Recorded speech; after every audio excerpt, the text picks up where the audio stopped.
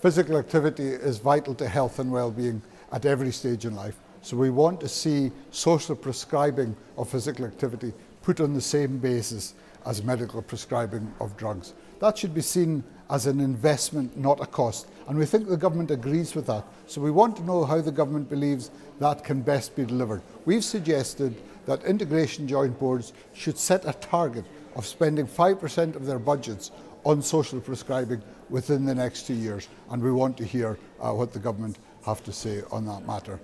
Access to activity is critical, especially in our most disadvantaged communities. And again, we want to see policy taken forward that closes the gap between the most active and the least active populations. And of course, it's not only physical activity. We recognise culture and recreation are key as well. And so we want to see the whole range of social prescribing taken into account going forward.